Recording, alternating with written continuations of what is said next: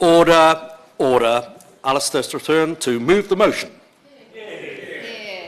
Thank you, Mr Pritchard, and I couldn't be happier or more privileged to be able to move this motion today. There are so many campaigns I'm lucky enough to get to work with as an MP, but since well before I was elected, one group has been a constant source of inspiration for me. And from the looks of a number of colleagues right around the hall today, I'm far from alone in being touched by the story of kinship carers right across the country.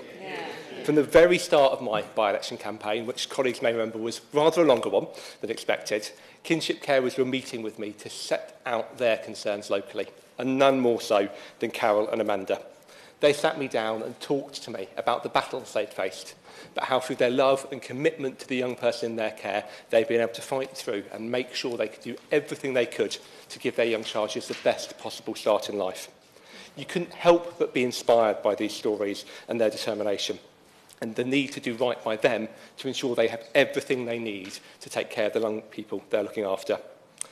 Their love, that commitment, was matched only by their tenacity, which I found out 4 days after being sworn as an MP, where at my first constituency surgery, first through the door, yet again, Carol and Amanda, asking me what I'd done so far for kinship carers and how I'd be holding, how I'd be championing this cause going forwards.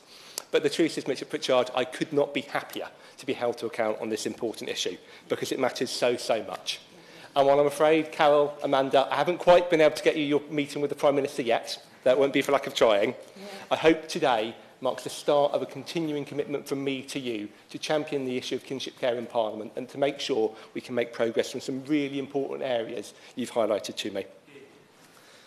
In the run-up to this debate, Mr Pritchard, I've been truly moved by the number of kinship carers who've taken the time to write into me, and I know colleagues right across this room have been too.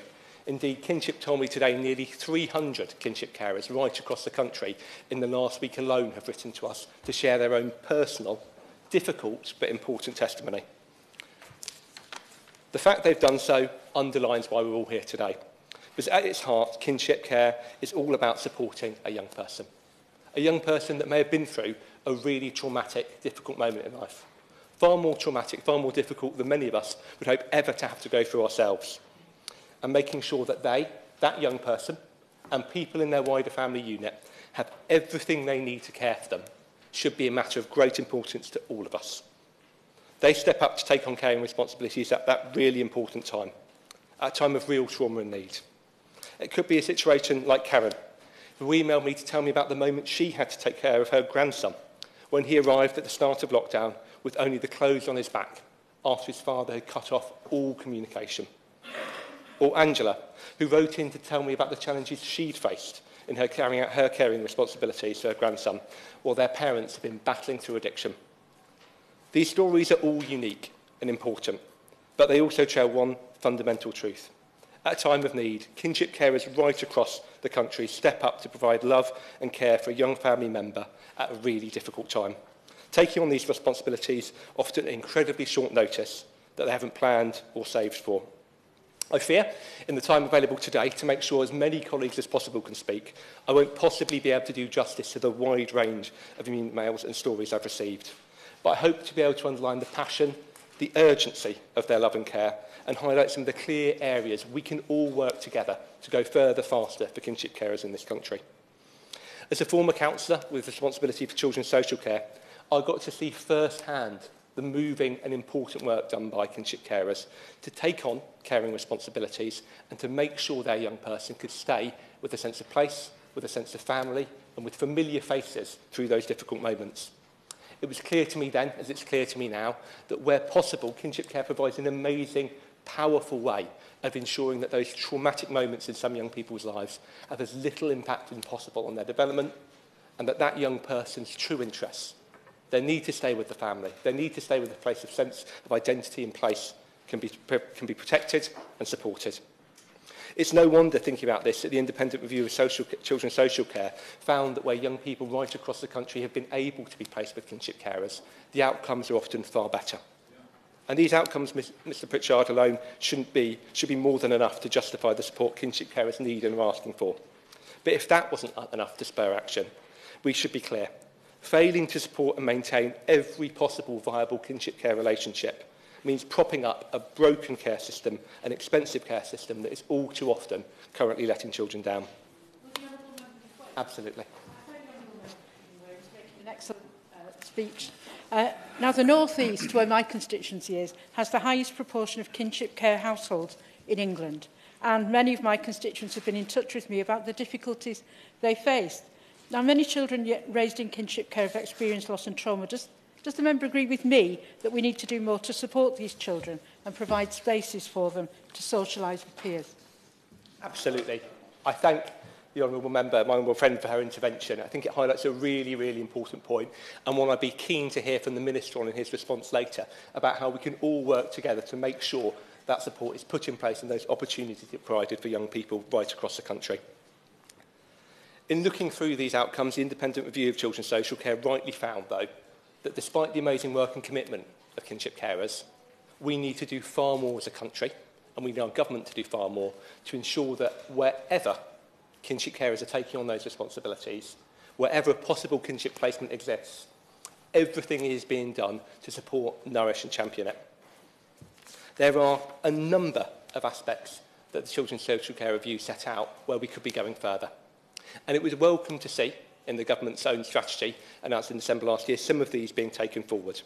And I thank the Minister for that, and I look forward, hopefully, to hearing more about those in further areas today. But sadly, speaking to kinship carers and advocacy groups, as welcome as some of these measures were, it feels like it fell far short of the comprehensive support and recognition they need to ensure that many significant recommendations from the review can finally be enacted in full. I'm sure there'll be lots of aspects colleagues around the room will want to focus on, so I'm going to try and touch on just three. First, the need for a clear and consistent local authority offer. One thing that came through loud and clear in the testimony to me is the current postcode lottery kinship carers right across the country face in terms of the support and offer to them from their local authority. I know Amanda, in my own constituency, faces a real battle of potentially having to move between a cliff edge in support when she moves between local authorities, and quite rightly have concerns about what that might mean for her and her granddaughter. Shockingly, research has also found that over a third of local authorities don't even have a local family and friends care policy in place, something legislation already requires. So I'd be keen to hear more from the Minister today about how existing requirements are being enforced, but also how they'll work and commit to act to make sure we've got strong requirements in local authorities, including considering whether an active, outward-facing local offer on par with care leavers might be helpful in compelling some of the support we'd like to see on this issue right across the country. Secondly, the need for fairness when it comes to care and parental leave. Kinship carers take on just the same responsibilities as other carer and parents, often, in fact, at much shorter notice, but don't currently benefit from the same entitlements to parental care leave as others. As Claire, a passionate kinship carer, powerfully raised at our recent APPG meeting, this can't be right and has a real impact on kinship carers and the child they support at a crucial moment. I'd be keen to hear more from the Minister on why a right to statutory pay on leave on par with adoption pay on leave wasn't committed to in the National Kinship Care Strategy, and what barriers might exist for the Department for Business and Trade to work with the Department for Education to make sure this can finally be introduced. Finally, and I know to many kinship carers in the room today, perhaps most importantly, that issue of financial support. When it comes to financial support, the commitment to pilots is a welcome step forward. But for many kinship carers at the same time, this feels like yet another delay, which may mean support is never in place to reach them and their young person. Absolutely. Chairman of the Safeguarding Board, Mr. Pritchard. And can I congratulate the honourable gentleman on securing this debate on a really important subject of a really undervalued cohort of people in society today. I want to add a fourth to his points, and all the points about practical support are absolutely valid. But what kinship carers also need is legal clarification as to their status and how it fits in with special guardianship orders, with family fostering and so on. In the absence of primary legislation, does he agree that it needs to be made really clear what the options are to kinship carers who want to step up and do that really important job to have the full backing of the law and the status as in place of the parents to do that? Thank you, Mr. Richard. I couldn't agree more with the honourable member. And I hope today maybe the Minister might be able to shed some light about whether the government will be able to bring forward with a measure of haste and necessary urgency some of that primary legislation needed to give that formal legal definition, to give that clarification, to give certainty to kinship carers right across the country who can often find themselves in a very uncertain place in the bureaucratic and legalistic care framework as it currently exists. But on financial support, Stuart, a kinship carer of 2 children, I think highlighted really powerfully, over and over again, whatever report you look at, whatever study you look at, the economic case for kinship care is overwhelming. It's clear and it's the right thing to do for the young people involved. So I welcome the Minister's thoughts on, if we are going to have pilots, given the wealth of evidence already available, how these pilots can be delivered in a manner which ensures a national rollout can follow them as quickly as possible. If they're looking for partner councils to help support this, I'm sure some of our Bedfordshire ones would be keen to bite his hand off. But also to consider too, when thinking about these pilots, if in limiting the scope to children who have already been in the care system, the pilots risk reinforcing some of the very factors that currently push children into the very system its strategy is seeking to avoid excessive use of. These measures are not just important ones, Mr Pritchard, they're urgent ones. As is repeatedly raised with me, the young people in the care of kinship carers and who are here today deserve help and support, not years down the line, but now, when it can still make a difference for them, their family, and crucially, the young person they're trying to do everything they can to support. Because every day a kinship carer lacks a minimum standard of support from their local authority is a day their young person may not be receiving every bit of support they need to get the best start in life. Every month the kinship carer takes on responsibilities without care and parental leave is a month where some of those precious early moments in a young person's life may be forever missed. And every time a potential kinship carer is unable to take on caring responsibilities due to financial barriers, in a moment in which a better outcome for that young person, a young person who suffered real trauma, may forever be lost. Mr Chairman, every day we don't provide this support and more to our fantastic kinship carers is a day we're letting young people down right across the country. And so, Mr Pritchard, I pledge to carry not just the importance of these issues, not just the wealth of factual evidence that's been presented to me, but the clear urgency of these kinship carers' love, their commitment and their call for action with me today and throughout every day I'm lucky enough to serve as an MP. I know many colleagues around this hall today sharing that urgency, will be sharing their own stories and commitments to it, and I hope today the Minister will be able to share more on how the government can show that urgency too. There's one we may not know when the general election will be, and I'm sure colleagues around the table would welcome any clarification on that point from the Minister too. We do know that kinship carers deserve this help, and they deserve this help now. They shouldn't have to go a day longer without the support. It shouldn't have to come to a general election. This shouldn't, and it clearly doesn't feel around this table like a party political issue. So I'd look forward to hearing more from people around this table and from the Minister about how we can work together every day remaining in this Parliament to deliver for kinship carers right across the country. Thank you. The question is that this House has considered the kinship care strategy. Can I, before I call Ben Everett, just say to colleagues, because this debate is oversubscribed, there will be a time limit of 3 minutes, which might be shortened later on in the debate. So, Ben Everett. Thank you, Mr Pritchard. I'm not sure what I've done to deserve to be called first. I may have been promoted accidentally, but thank you. It's appreciated anyway. It's a pleasure to serve under your chairmanship, and I'd like to thank my neighbour, the Honourable Member for Mid-Bedfordshire, for securing this debate on the government's new strategy for kinship care. He beat me to it because I've been trying to get one of these, but it's a pleasure to give a 3-minute speech as opposed to a 15-minute speech, so thank you. Grateful for the opportunity, not least to speak on behalf of the brilliant kinship carers in Milton Keynes North. This strategy represents a huge step forwards for ensuring our incredible kinship carers across the country receive the financial support that they need and deserve, but also in terms of education through the expansion of virtual school heads and better advice for local authorities and schools. Chair, I welcome the government strategy that it will deliver a package of training and support for all kinship carers across England, and that they can access that from this spring onwards. We are making progress. We're heading in the right direction. Engaging with kinship carers, I can see this. However, there's always room for improvement, and I'm feeling the heat that my constituency neighbour has described in his, because my kinship carers are incredibly vocal about coming forward about things that we can make, fine-tuning, tweaks, things that we can do better. So it was clarified to me that training and information will be accessible via a supplier website, but there are still gaps to be addressed. Specifically, Will there be information about where to find and how to obtain support about the virtual school heads? And if so, in what form will that be made available? And my constituents have also made clear to me that this information needs to be integrated at the council level as well, so that those with special guardianship orders will be better able to access the support. When we're talking about a better quality of life for children, the incredible sacrifices that kinship carers make every day, nobody should fall through the net. So continuing on that theme of education, Mr. Chair, I'm aware that there's been no eligibility extension for the Pupil Premium Plus children under SGOs or children arrangement orders, which schools receive to support children in care. Without those resources, extra help within schools might not reach a consistent level across the board, and the strategy may not fulfil its full stated aims. Ultimately, it's in our interest to make this strategy work in the most effective way possible for our kinship carers, our schools, and our local authorities. The upshot here is that we need deeper integration between these three elements in order to deliver the best possible outcomes for children and their families. And I look forward to hearing the Minister's response.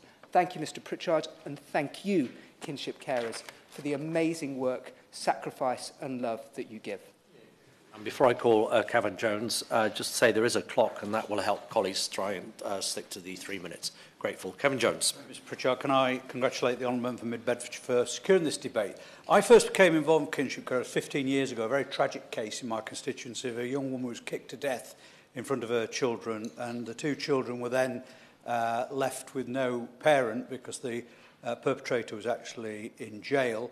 The grandparents stepped in, and that was my journey on my first experience of kinship carers. Since then, I've worked with them across County Durham and with the County Council. They take on responsibility not because they look for financial gain, they do it through love. But then the state actually takes that for granted.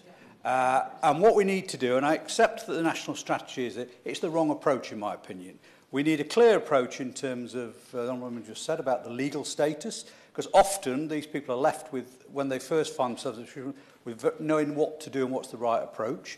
We need to integrate into the benefit system so that these benefits are paid automatically, and we need to coordinate at a local level. Can I congratulate Durham County Council, who have got a great kinship carer unit, who I've worked with now for quite a few years, who work not just in terms of practical support, but also financial support. But again, it's time limited, that support. And I know I had one kinship carer who turned up at County on and left her kids there one day because the 2-year rule was up for the support.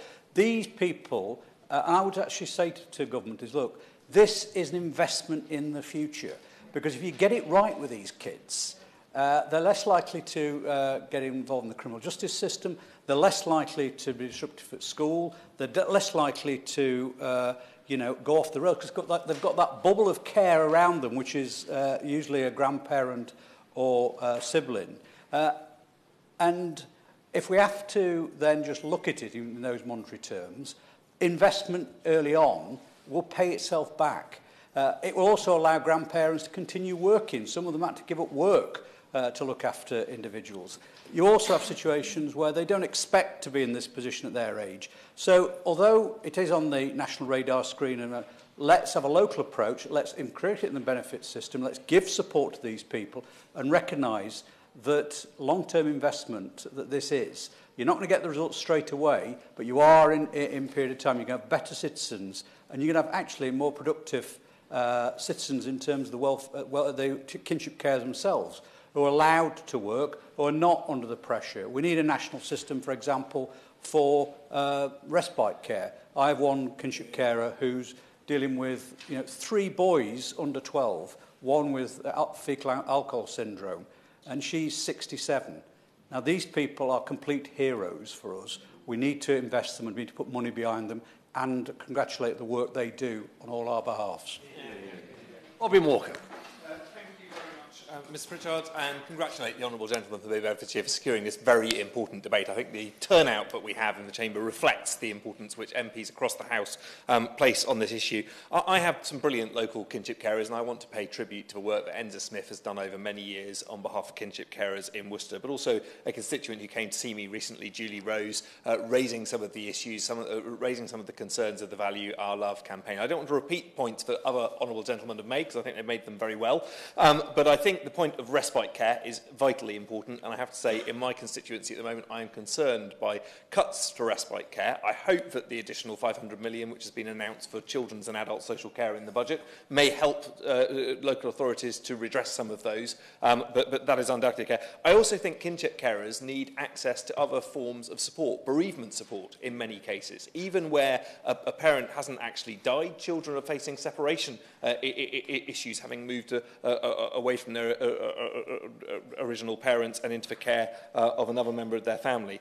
Support such as counselling that is offered, and support that is offered to foster families in many cases needs to also be considered specifically for kinship carers. Of course, I welcome the fact that we have the first kinship care strategy, and I very much welcome the pilots. I have asked for Worcestershire to be considered as one of those areas in which those pilots should be taking place. But I do think, given the scale of what we know kinship carers are doing for children, we should be going beyond pilots here, and we should be looking to fund and support kinship care more systematically across the country. I think the returns from doing so are pretty obvious and pretty clear. The outcomes, we've already heard, we've begun an inquiry into children's social care on the Education Select Committee. I don't want to preempt the outcome of that inquiry because we're in the early days of receiving, but we've already heard about the much better outcomes for children in kinship care, both in terms of life chances, long-term employment, and indeed life expectancy.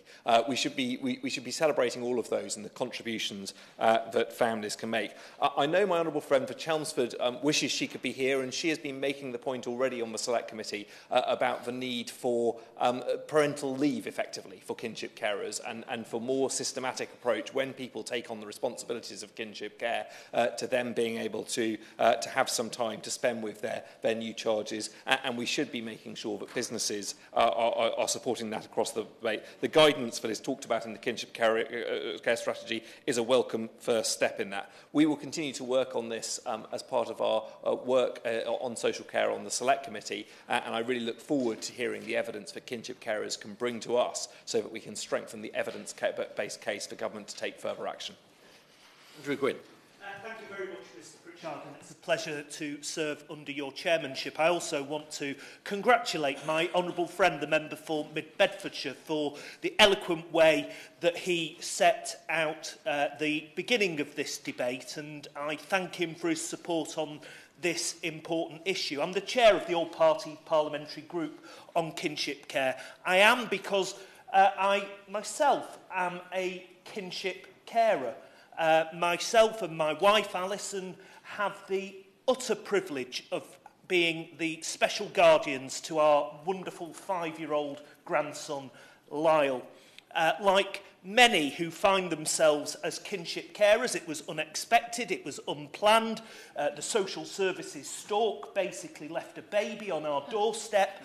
And of course, around all the arguments that you could have about the structures and about the legalities, the one thing that comes to the fore at a moment like that is love. Every kinship carer does it for love, and only for love. I have to say, special guardianship orders are far from a perfect device. You are often left to defend yourself in a legal maze. If you're taken back to court for any reason, you are literally on your own. I would much sooner, had I known what I know now, have remained a temporary foster carer of my grandson, because at least you then share legal responsibility, parental responsibility, with the local authority. So if you're taken back to court on a spurious argument, you've got the backing of the local authority rather than yourselves. And these are the predicaments that far too many people find themselves in. I would like to see special guardianship orders strengthened, but also I want to get rid of the postcode lottery that sadly we now see when it comes to kinship services across the land. Some local authorities have superb support for kinship carers, some do not. And it cannot be right that where you live determines what support you can access. In theory, my wife and I can access support from the post-adoption fund. In practice, that is incredibly difficult because the social services computer says no. The last thing I want to mention, Mr Pritchard, is parental leave, because I do think that is something that if the government acts, it can make a big difference. And it's not just for employers, it's for this place. Because when I effectively became a dad again 5 years ago, the House of Commons did not recognise kinship parental leave as being necessary. Andrew Selous. Thank you, Mr Pritchard. I actually want to congratulate my parliamentary neighbour on bringing forward this very important debate, and I agree with every word that has been said by other members so far. I want to look briefly at New Zealand, because I understand in New Zealand there are only 48 in every 10,000 children and in care, and of those, 57% are in kinship care, whereas in England, 71 children out of every 10,000 children are in care, and only 15% are in kinship care.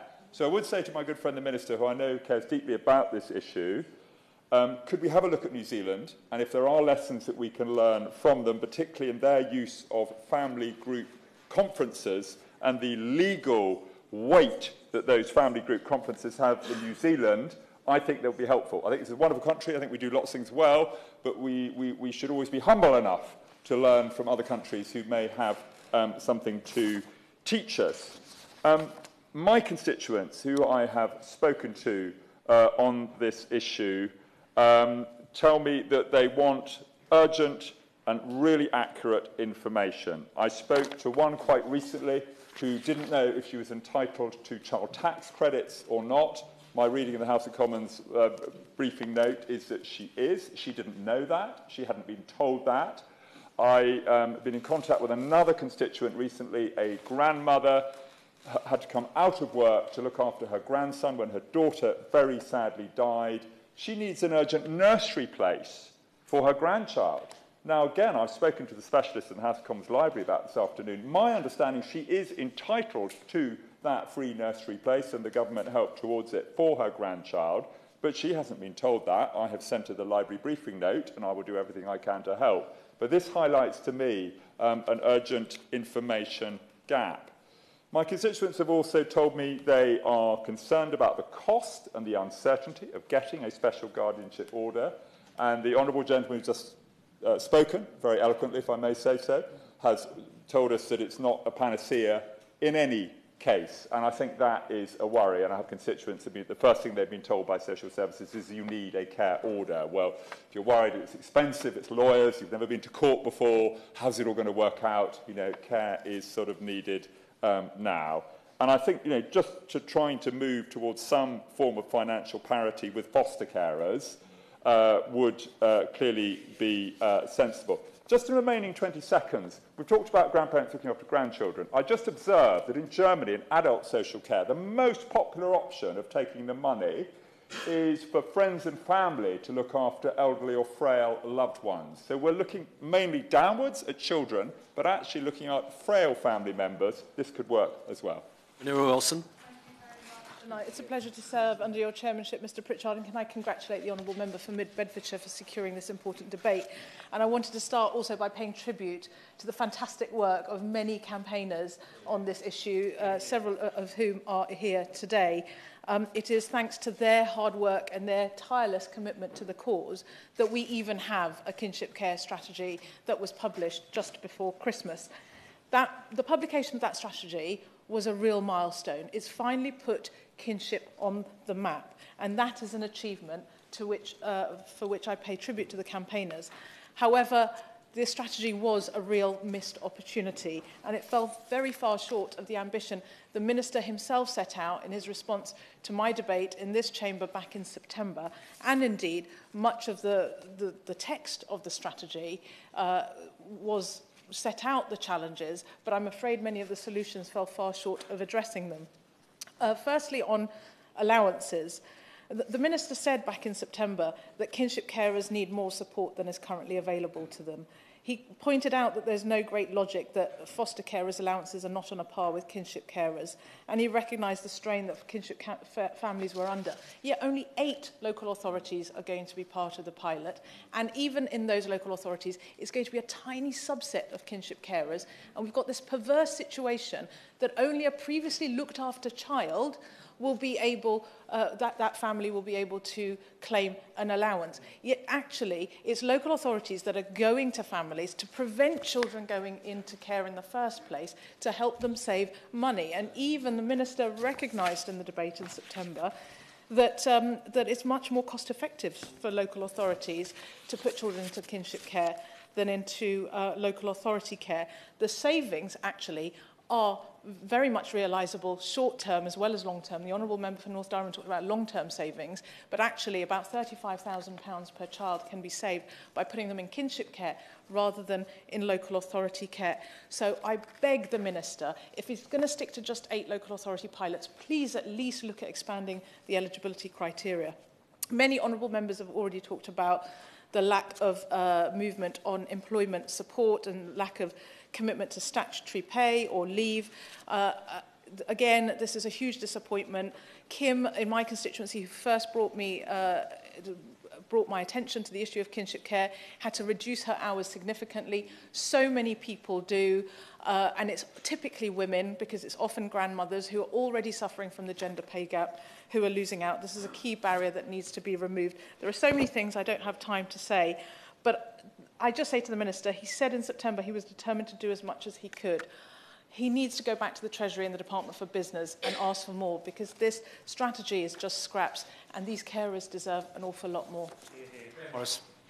Thank you very much, Mr. Pritchard, and it's a pleasure to serve under your chairmanship. I would also like to extend my congratulations to my honourable friend, the member for Mid-Bedfordshire, for securing this important debate and for leading it with such energy and an excellent introduction, and also for championing the cause of kinship carers.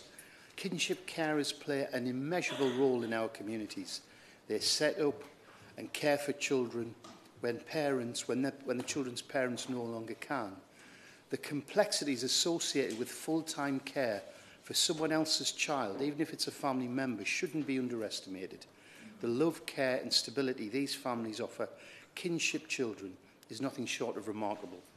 Their actions enable countless young people to remain within their own families and existing support networks. It's for these reasons we must enhance support for kinship carers. To its credit, in December of last year, the government published the first ever National Kinship Strategy. It was a welcome recognition of and support for kinship families. However, it falls far short of the support that these families urgently need. Currently, there are more than double the number of children in kinship than in foster care. Considering this, the government really must support kinship carers in the same way that we do support foster carers. In my own region in the North East, around 1 in 50 children are growing up in kinship care, with over half being looked after by grandparents. Kinship Charity runs a number of successful support groups across my constituency.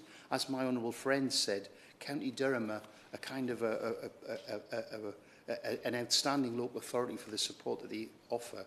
They help families support one another through very challenging times. However, there's only so much that the Kinship Charity can do.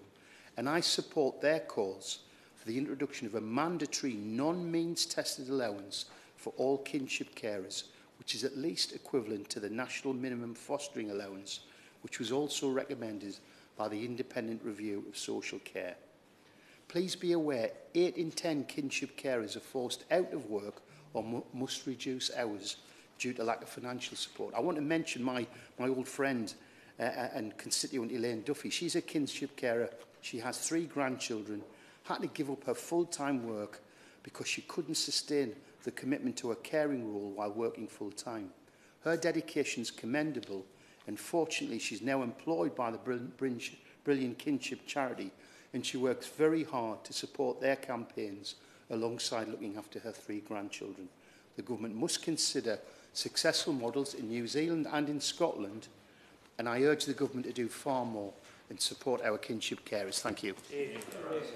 Thank you. It's a pleasure to serve under your chairship, Mr Pritchard, and I congratulate the Right Honourable Member for Mid-Bedfordshire for championing this issue so strongly and for laying out the issues so clearly. I'd also like to thank the charities Kinship and the Family Rights Group and Barnardo's for all their work on kinship care, and a big thanks to all those kinship carers in my constituency in Putney who are offering all of their support and love to so many young people, and to those constituents who've been to my surgery and explained that in times of need, there was one lady who came to me most recently in time of great need for her. She was able to, that her mother took on her daughter for a time, and then she was able to move back in with her several years later. But the problem was that in those years that she looked after her daughter, she suffered enormous financial hardship. And that's what she wanted to raise with me, and that's what I'd like to talk to you today. Because I believe that kinship carers fall between having the responsibility of parents without the rights and the responsibility of foster carers without the training, support and pay. And so that's inevitably going to have an impact on the young person they are caring for. A recent survey found that 12% of kinship carers were concerned they may have to stop caring for their kinship child in the next year if their situation doesn't improve. This is the last thing they want to do. They are full of love, but they are also impacted financially by suddenly having to take on those commitments. So financial support is the main ask, also for legal costs. The second ask is for statutory paid leave. It's very unfortunate that that's missed out of the kinship strategy. Chair, I would like to see that looked at as a matter of urgency. The third has been raised by other members today. It's that postcode lottery between different local authorities actually looking around and exploring whether kinship care is appropriate when a child is about to go into care. I was really surprised to find this out, that not every avenue is explored before a child goes into care to look at family members, but actually there's a lack of consensus and understanding by different authorities. A fourth area is this lack of legal definition that's been raised by many. As a result, kinship carers are often not being recognised in their parenting role by services, by schools or employers. And the Value Our Love campaign is to be commended, and I would like to raise their issues to equalise allowances between foster and kinship families, to equalise access to training and support between kinship carers and foster carers, to equalise leave between adoptive and kinship families, and to equalise support between children in kinship care and those in care. I'd like to ask the Minister today, who I know cares about this issue, to look at the gaps in the kinship care strategy. Action today will keep families together, will save money, will radically change the life opportunities for hundreds of thousands of children and young people in Putney and across the country. Thank you. Ian Byrne. Thank you, Chair. It's an honour to serve under your chairship. And thank you to the Honourable Member for Mid-Bedfordshire for leading this important debate. It's vitally important that the issue of support for kinship carers, including the many incredible kinship carers in my constituency of Liverpool West Derby, is being discussed in this House today. Many families say they feel invisible, undervalued, unimportant and ignored by the government, and 75% of kinship carers entered the cost of living crisis in severe financial hardship. We know that children growing up in kinship care have better emotional, behavioural and educational outcomes than children in unrelated foster care. I've seen that with my own eyes with a fantastic group in Liverpool. Yet kinship carers does not get the recognition, anywhere near the recognition it fully deserves. Support provided to kinship carers, including financial, legal, practical and emotional support, is nowhere near what the families need. There has been some very important work happening in Liverpool with the Kinship Charter, developed by Pauline Thornley from Kinship Liverpool and their magnificent team, and by our local kinship families. The Charter is the first of its kind in the country, a groundbreaking achievement for kinship carers and their loved ones, something we in Liverpool are extremely proud of, rightly proud of. And I'd like to place on record my thanks to Liverpool City Council for their efforts on the Charter and Pauline and the team. However, families also urgently need more support at national government level. Thanks to the fierce campaigning of kinship carers and charities, the government thankfully recently published the first ever national kinship care strategy. However, I and many of my constituents and Kinship Liverpool share the thoughts of the charity Kinship that the government strategy provides welcome recognition of and new support for kinship families, but the overall investments and commitments made do not deliver the urgent help which kinship families need today, nor build a kinship care system fit for the future. So the Minister should act on the concerns of families and campaigners. So today I ask the Minister, commit to legislating and its funding a full rollout in all local authorities of financial support to kinship families that is equal to that of fostered and adopted families. Commit to a new statutory pay and leave offer for kinship carers that's on a par with adoption, pay and leave. And lastly, equalise access to training and support between kinship carers and foster carers, as has been called for by so many members today. Minister, these changes would make a huge difference to kinship families in Liverpool, West Derby and indeed beyond, and many of the fantastic campaigners are able to tribute to that. And if the current government will not act to implement these changes, I very much hope that a potentially incoming Labour government will act on these changes, and action these changes. It's the very, very least these fantastic, amazing people do. Thank you. Yeah. Well said. Call Jim Shannon. Just to remind the front bench, 5 minutes for the opposition, 10 minutes. Motion, if the Minister's so minded, and there is time, a minute or two to wind up. Jim Shannon. Mr. Chairman, thank you very much, and pleasure to serve under your chairship for the third time this afternoon, so a real pleasure. Can I commend the honourable gentleman for Mid-Bedfordshire for bringing this forward? And I want to give an ordinary perspective to the whole thing, as I always do. It's about what we do back home, and obviously the Minister would have some input into that, and I would seek his assistance to see how we can make it better. In Northern Ireland, some 3,801 children and young people were recorded in care in March 23, 177 more than 2022. It's the highest recorded number there's ever been in Northern Ireland since 1995, some 29 years ago. It tells you a wee bit about the issue. Everybody's illustrated that very clearly. Some 22% of the children have been in care for less than a year, 32%. Almost 1,300 of them have been in care for 5 years or longer. So there's a real issue for us in relation to back home for foster care. But the issue of the debate today is about the kinship care strategy. This increase is certainly concerning and highlights, I believe, the issue of kinship care even more when we fully consider over half of those in foster care are in kinship foster care as well.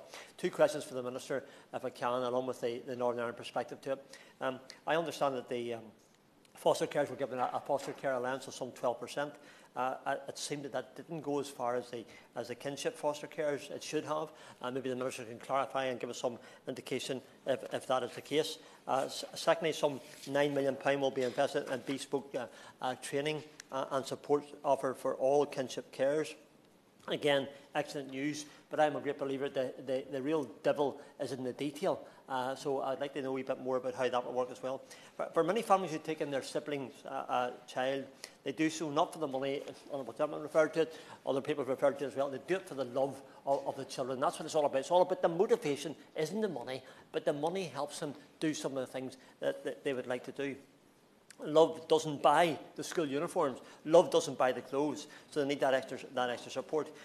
So I believe, Minister, there's a real need for extra urgent recruitment of foster parents and kinship parents in Northern Ireland. Again, could I ask the Minister, I always do it gently, I do it humbly, because I ask the Minister with all graciousness, knowing that he will do that with the relevant Minister in Northern Ireland to make sure that we can take it forward and help. One of my local businessmen took his children to Florida. He has children of his own, and he fosters. The point I make with this here, he loves all of those kids, and he teaches them all as their own. And they don't do this for money. They never do. Money would never pay the bills for their holidays or anything. But the fact is that many others could not do it without the financial support. And we must get this right, not simply in the strategy for England here in the mainland, but across all of this great United Kingdom of Great Britain and Northern Ireland. And it begins with kinship care being recognised and supported appropriately. Thank you very much. Alan Hayes, Shadow Minister. Thank you, Nick. A pleasure to see you in the chair today. I congratulate my honourable friend, the member for Mid-Bedfordshire, on securing today's debate on such an important subject and on speaking so powerfully on behalf of kinship carers in Mid-Bedfordshire. I know we are joined by kinship carers in the chamber today, and I want to start by paying tribute to them for the love and support they give to the children in their care. It is always humbling to meet kinship carers and to hear about their experiences. It is an extraordinary thing to step up to care for a child when a family member or a friend is unable to do so. Yet for every kinship carer I meet, it is never a choice, but an instinct for a child who they love. I also want to pay tribute to Kinship, the Family Rights Group, the Kinship Care Alliance and the APPG on kinship care for all of their vital work, supporting and giving voice to the experiences and needs of kinship families. We have heard from many honourable members this afternoon, which is testament in itself to the importance of this issue all across the country. I don't have the time to mention every contribution individually, but I do want to mention the contributions from the Honourable Member for Worcester, the Chair of the Select Committee, who, having looked at the evidence, highlights the need to support kinship carers much more systematically across the country. My honourable friend, the member for Denton and Reddish, who spoke once again about his experience as a kinship carer for his grandson Lyle. And I have to say, I look forward to these debates for the opportunity to have an update on Lyle's progress. He's a wonderful little boy. My honourable friend, the member for Easington, spoke about the difficulties facing kinship carers who give up employment to care for the children that they look after. My honourable friend, the member for North Durham, talks about how the state takes for granted the love that kinship carers give, and he is right about that. And my honourable friend, the member for Putney, spoke about how kinship carers are parents without rights and foster carers without the support or training that foster carers get, how they fall between those two categories. And finally, my honourable friend, the member for Liverpool West Derby, paid tribute to the work of his local authority in supporting kinship carers. There are an estimated 141,000 children across England and Wales growing up in kinship care. Most will have experienced a traumatic event such as a bereavement, abuse or neglect. Kinship carers themselves will often have shared in the trauma which led to a grandchild, niece, nephew or close friend coming into their care. These are hugely challenging circumstances for every family, which make kinship care much more than simply welcoming a family member into your home. But often, kinship carers are left without the wraparound support they need. There is a clear consensus from the debate today on the need for greater support for kinship carers. We welcome the publication of the government's long overdue kinship care strategy. For far too long, kinship care has been undervalued and under-recognised, and it's testament to the hard work of campaigners that the strategy has finally been published. The strategy is a step in the right direction, but sadly it falls short of what kinship carers were hoping for. Many of the measures announced will only be implemented through pilots, meaning most kinship families will not see the benefits for several more years. In the very limited time this afternoon, I want to press the Minister on legislating for a legal definition of kinship care. The guidance is welcome, but that statutory footing is what campaigners are asking for.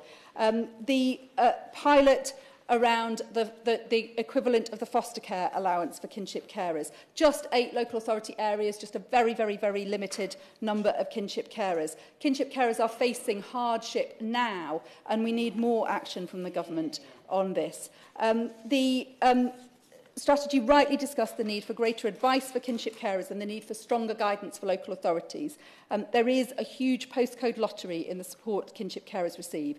Statutory guidance has been in place for more than 12 years, but we know that many local authorities are not implementing it. So I want to ask the Minister today what he is doing to ensure that all local authorities are implementing the guidance, and whether he will consider laying regulations if the current situation persists.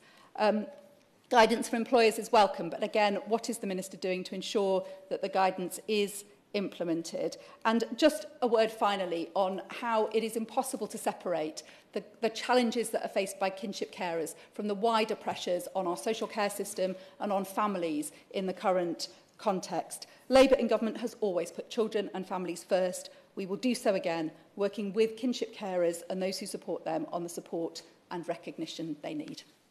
Minister. Thank you very much, Mr. Pritchard. It's a pleasure to serve under your chairmanship. I can't possibly do justice to this debate, all the points raised, and certainly not to the fantastic role that all kinship carers play, and it's great to see some of them in the audience again. Today, I had the pleasure of meeting them briefly before this debate, but I know we'll have a lot more opportunities to discuss in more detail. I congratulate the honourable member for Mid-Bedfordshire on securing this important debate. People who've been in these debates before have heard me talk about the fact my first experience of this was many years ago, mentoring a 9-year-old boy who had to be removed from his parents and was put with his nan, and she totally transformed his life, as everybody has said, out of love, certainly not out of money, and to prevent him going into care and taking other bad directions in life. And that was my first experience, which is why I was so excited for us to publish the first strategy before the end of the year. I wholeheartedly share the honourable member's commitment to championing the role of kinship carers. I've spoken to many through the reference group and in visits all over the country, and just have huge admiration for the role that they are doing. Often unseen, and the conversation I always have with them is that there's a lot of attention, rightly, on people who adopt, a lot of attention, rightly, on people who foster. But kinship carers are something that most people, if you went down the street and said, what's a kinship carer, people wouldn't know what it is, and yet you're playing an incredible, incredible role. We also know, although this is not the reason you do it, that children in kinship care will on average end up with better GCSE results, better employment outcomes, better long-term health outcomes. So it makes sense for the country as a whole, in addition to making sense for you and the children that you are taking on. Starting with financial allowance, we know from the many conversations we have with kinship carers that the decision to take on this role, nobody is expecting to take on the role when they do so. We have announced this Pathfinder for 8 local authorities that will provide special guardian kinship carers. Very briefly, because I don't have much time to get through everybody's points. Very carefully what the Minister's saying. Could you tell us the eligibility criteria or the basis on which the 8 pilot authorities have been chosen? Yeah. So we're starting with this. So we haven't announced the local authorities. Let's do that bit first. And then to the points that people have raised about why we're starting with this particular subset of children in special guardianship orders. They are one of the easiest groups to define, often have the highest need, and it's quickest for local authorities to be able to make the payments to this group, and we want to get it going as quickly as possible. But subject to its success, we want to be able to broaden it to the full range of people in kinship care and to the other local authorities. But we haven't chosen the 8 yet. On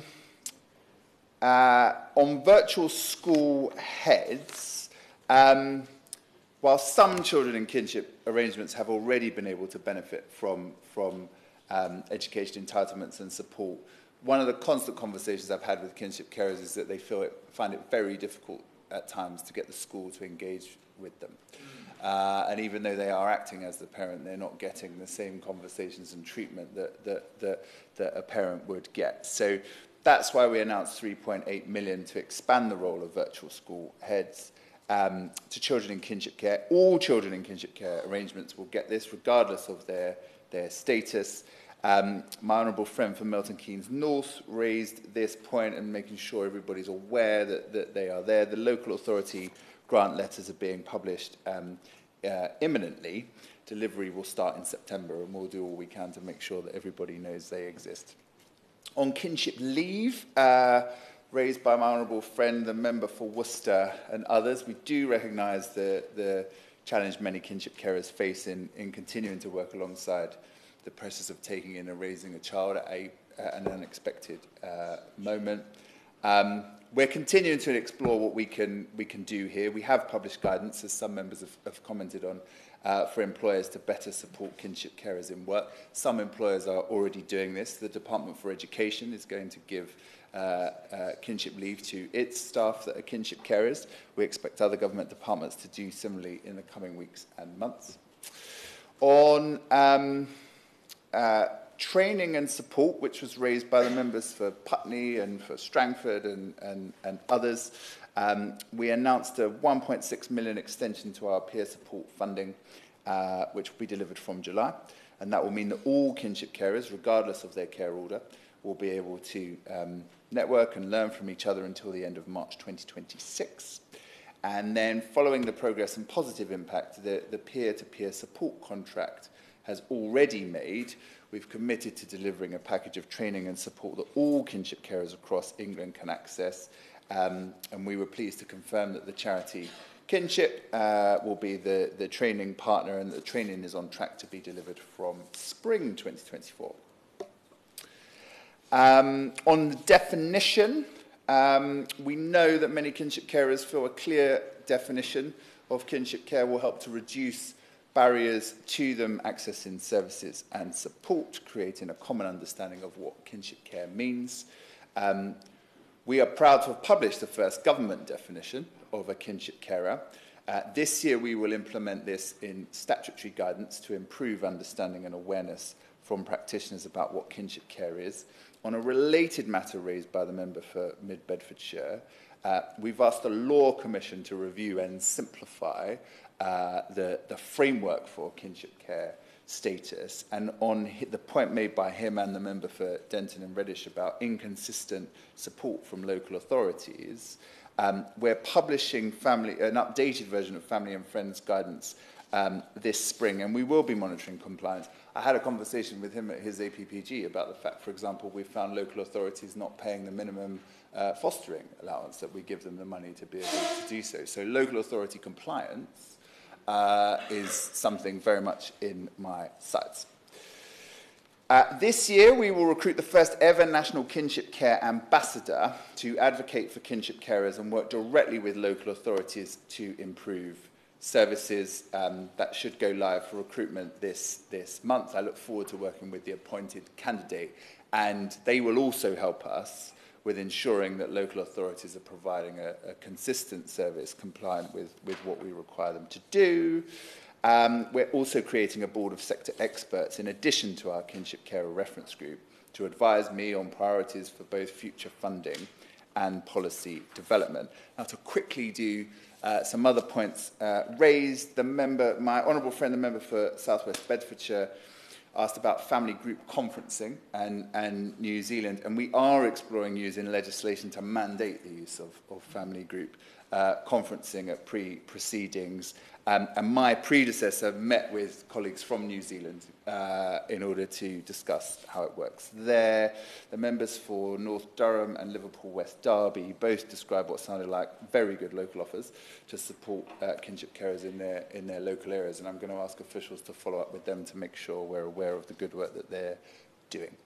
I need to leave a couple of minutes for the honourable member, so if there's any points I haven't addressed, then I'm happy to write to people very briefly. Address the issue of pupil premium plus and priority admissions for children in kinship care, because we know looked after children get those benefits, but kinship children don't, and it wasn't in the strategy. I will write to the Honourable Lady about that, because it's a longer answer than the 30 seconds I have in order to allow him to finish. But we are proud of the progress we're already making to support kinship carers through the strategy, but we know there's more to do. And I'm fully committed to reducing the barriers to kinship care, where it's in the best interest of the child to offer safe, stable and a loving alternative to becoming looked after. I'm also determined that we keep the profile of kinship carers as high as possible, and that people do understand the vital role they're playing for the children in their care and for the country as a whole. I'm grateful to the Minister. Alistair, it's your turn to wind up. Yeah. Thank you, Mr Pritchard. It's been a real pleasure serving under your chairmanship this afternoon. I'd like to thank the wide range of contributions we've had today from my honourable friends, the member for Blaydon, North Durham, Denton Redditch, Easington, Putney and Liverpool West Derby, as well as the honourable members from East Worthing, Shoreham, MK North, Worcester, South West Bedfordshire, Twickenham and Strangford. It will be very difficult in these 2 minutes for me to do justice to the wide range of issues you've highlighted today, but I think the range of contributions and the sheer number of contributions today gives me two important takeaways. One, there are a significant number of areas we really do need to go further to do right for our kinship carers. But secondly, and more encouragingly, the sheer range of cross-party consensus of this around the House that hopefully should mean we can move with the urgency this issue demands over the remaining days of this Parliament. I'm very grateful for the Shadow Minister for her contributions, I think showcasing and highlighting some of these really important areas where we do need to go further and really underlining our party's commitment to making sure these are tackled. And I thank the Minister for the work he's done on this issue and some of the things he's pushed along through the strategy. I do want to flag, though, that I think the fact that we haven't even got to the point where the pilots have been chosen yet may be a cause of some concern to carers who currently fear that we aren't yet in a position to even announce that. really just underlines the sense that maybe things aren't moving with the urgency this issue demands. And similarly, I think when it comes to parental leave, the fact that we've had so many representations today for me really makes clear that guidance is unlikely to be enough, and actually we are going to need to go further. I would urge him to reconsider that. But finally, and in my last remaining seconds, I'd like to thank the fantastic kinship carers and advocacy groups here today. Their love, their commitment, their dedication, day after day to look after their young people, breaking through so many of the issues and barriers we've said have often been put in their way, is truly inspiring. The fact, though, that you do all of that and then go beyond to advocate not just for yourselves, but for kinship carers and future and potential kinship carers right across the country, so that they and their young people don't have to face those challenges, is really inspiring. I hope today you've seen that you have parliamentary allies on this cause right across the House, and I'm looking forward to working with everyone in this room to continue to champion your cause between now and the time when we can finally say the support you need, the support you deserve is in place. Thank you, Mr. Chair. The question is that this House has considered the kinship care strategy. As many of that opinion say aye. Contrary, no. I think the ayes have it. The ayes have it. Order, order. The sitting stands adjourned. Have a good evening.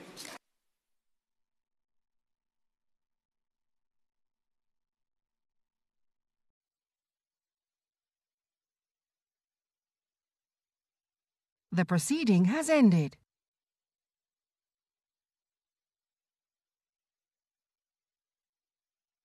The proceeding has ended.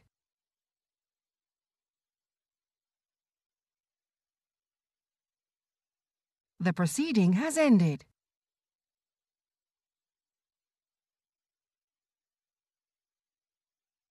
The proceeding has ended.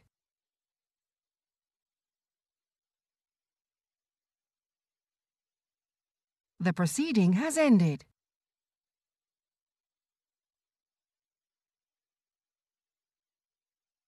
The proceeding has ended.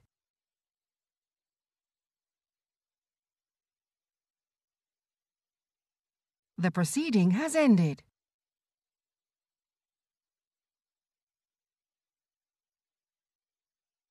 The proceeding has ended.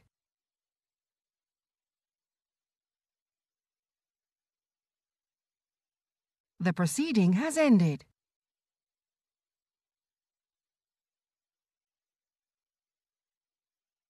The proceeding has ended.